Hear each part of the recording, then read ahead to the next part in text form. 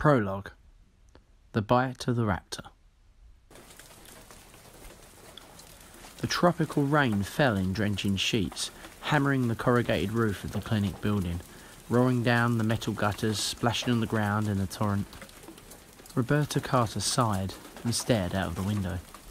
From the clinic, she could hardly see the beach or the ocean beyond, cloaked in a low fog. This isn't what she expected to see when she came to the fishing village of Bay on the west coast of Costa Rica to spend 2 months as a visiting physician. Bobby Carter had expected sun and relaxation after 2 grueling years of residency in emergency medicine at Michael Reese in Chicago. She had been in Bienanasco now for 3 weeks, and it had rained every day. Everything else was fine. She liked the isolation of Bienanasco and the friendliness of its people. Costa Rica had one of the 20 best medical systems in the world. And even in this remote coastal village, the clinic was well maintained, amply supplied. Her paramedic, Manuel Aragon, was intelligent and well trained. Bobby was able to practice a level of medicine equal to what she had practiced in Chicago. But the rain, the constant, unending rain. Across the examining room, Manuel cocked his head. "Listen," he said. "Believe me, I hear it," Bobby said. "No, listen." And then she caught it. Another sound blended with the rain, a deeper rumble that built and emerged until it was clear, the rhythmic thumping of a helicopter. She thought they couldn't be flying in weather like this. But the sound built steadily, and then the helicopter burst low through the ocean fog and roared overhead, circled and then came back. She saw the helicopter swing back over the water near the fishing boats, then case sideways to the rockety wooden dock and back towards the beach. It was looking for a place to land. It was a big-bellied Sikorsky with a blue stripe on the side with the words InGen Construction. That was the name of the construction company building a new resort on one of the offshore islands. The resort was said to be spectacular and very complicated. Many of the local people were employed in the construction, which had been going on for more than 2 years. Bobby could imagine it, one of those huge American resorts with swimming pools and tennis courts where guests could play and drink their daiquiris without having any contact with the real life of the country. Bobby wondered what was so urgent on that island that the helicopter would fly in this weather. Through the windshield she saw the pilot exhale in relief as the helicopter settled onto the wet sand of the beach. Uniformed men jumped out and flung open the big side door. She heard frantic shouts in Spanish, and Manuel nudged her. They were calling for a doctor. 2 black crewmen carried a limp body towards her, while a white man barked orders. The white man had a yellow sticker. Red hair appeared around the edge of his Mets baseball cap. "Is there a doctor here?" he called her as she ran up. "I'm a doctor," she said. The rain fell in heavy drops, pounding her head and shoulders. The red-halted man frowned at her. She was wearing cut-off jeans and a tank top. She had a stethoscope over her shoulder. The bell already rusted from the salt air. "Ed Regis, we've got a very sick man here, doctor." "Then you better take him to San Jose," she said. San Jose was the capital, just 20 minutes away by air. "We would, but we can't get over the mountains in this weather. You have to treat him here." Bobby trotted alongside the injured man as they carried him into the clinic. He was a kid, no older than 18. Lifting away the blood-soaked shirt, she saw the big slashing rip along his shoulder, and another on the leg. What happened to him? "Construction accident," Ed shouted. "He fell. One of the backhoes ran over him." The kid was pale, shivering, unconscious. Manuel stood by the bright green door of the clinic, waving his arm. The men brought the body through and set it on the table in the centre of the room. Manuel started an intravenous line, and Bobby swung the light over the kid and bent to examine the wounds. Immediately, she could see they did not look good. The kid would almost certainly die. A big, tearing laceration ran from his shoulder down his torso. At the edge of the wound, the flesh was shredded. At the centre, the shoulder was dislocated, pale bones exposed. A second slash cut through the heavy muscles of the thigh, deep enough to reveal a pulse of the femoral artery below. Her first impression was that this leg had been ripped open. "Tell me again about this injury," she said. "I didn't see it," Ed said. "They say a backhoe dragged him." "Because it almost looks like he was mauled," Bobby Carter said, probing the wound. Like most emergency room physicians, she could remember in detail patients she had seen even years before. She had seen only 2 maulings. One was a 2-year-old child who had been attacked by a Rottweiler dog. The other was a drunken circus attendant who had had an encounter with a Bengal tiger. Both injuries were similar. There was a characteristic look to an animal attack. "Mauled?" Ed said.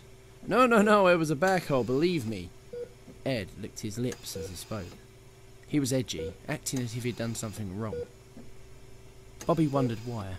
If they were using inexperienced local workmen on a resort construction, they must have accidents all the time. Manuel said, "Do you want the lavage?" "Yes," she said, "after you block him." She bent lower, probing the wound with her fingertips. If an earth mover had rolled over him, dirt would have been forced deep into the wound. But there wasn't any dirt, just a slippery, slimy foam. And the wound had a strange odour, a kind of rotten stench, a smell of death and decay. She had never smelled anything like it before. "How long ago did you say this happened?" "An hour?" Again, she noticed how tense Ed Regis was. He was one of those eager, nervous types. And he didn't look like a construction foreman, more like an executive.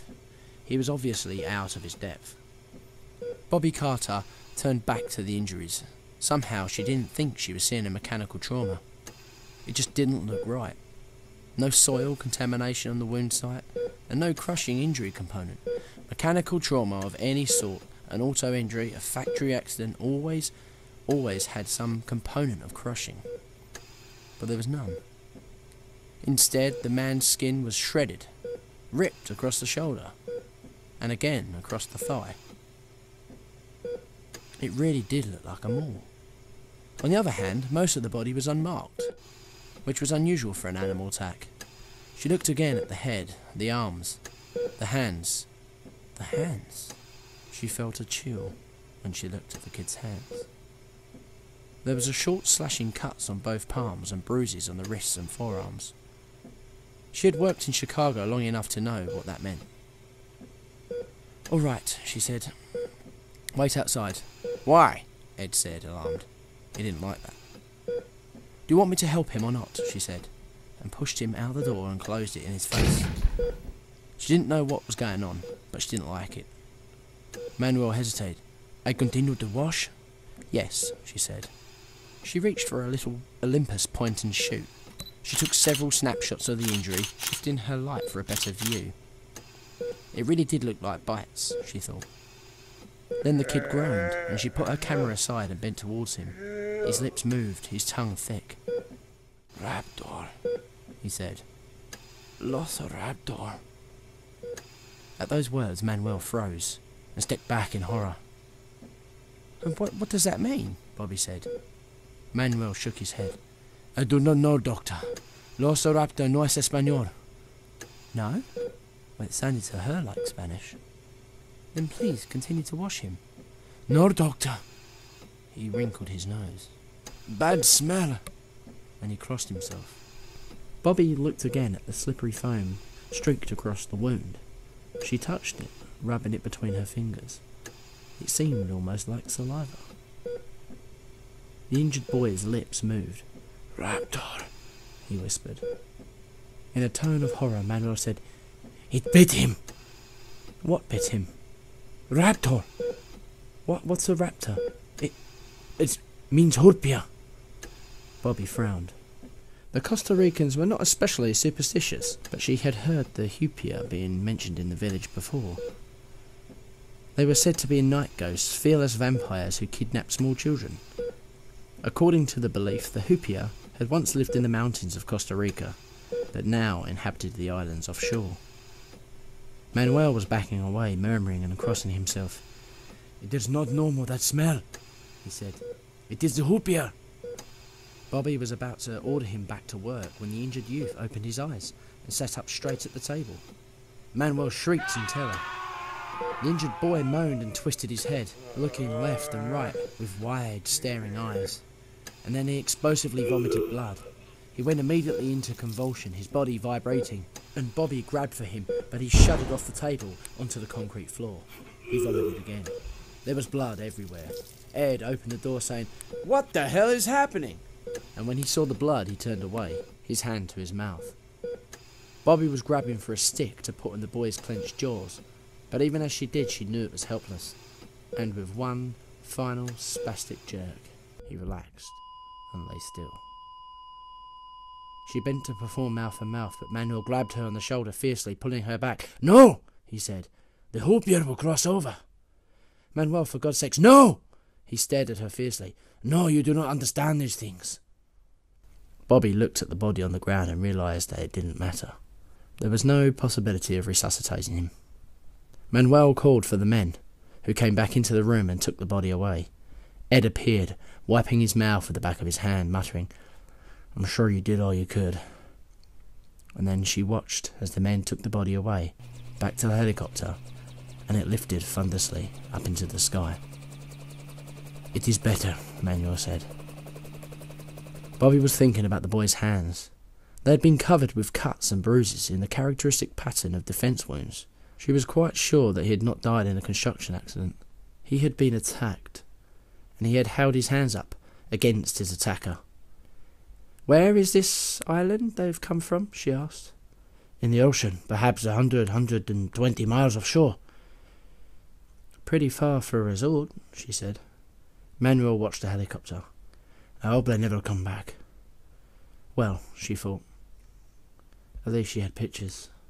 But then, when she turned back to the table, she saw that the camera was gone.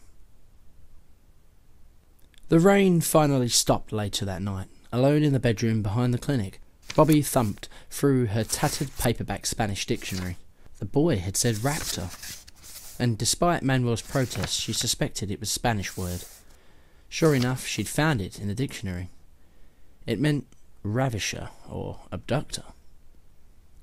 That gave her a pause. The sense of the word was suspiciously close to the meaning of hoopia. Of course she did not believe in the superstition, and no ghost had cut those hands. What had the boy been trying to tell her? From the next room she heard groans.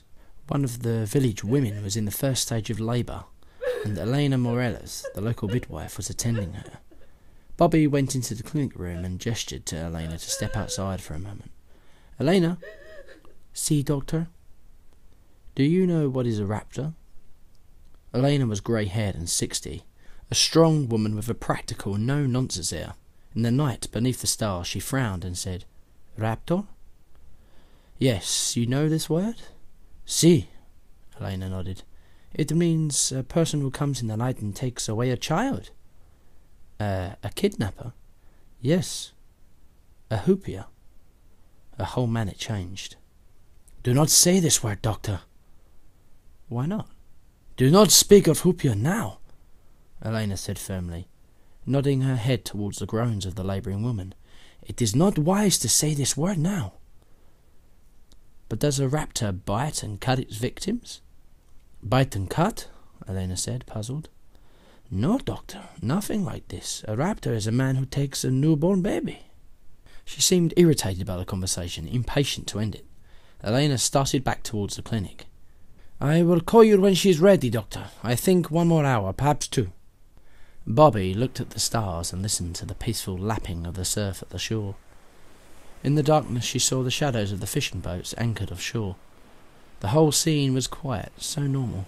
She felt foolish to be talking of vampires and kidnapped babies.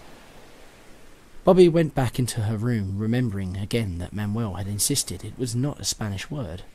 Out of curiosity, she looked at the little English dictionary, and to her surprise she found the word there too. Raptor, bird of prey.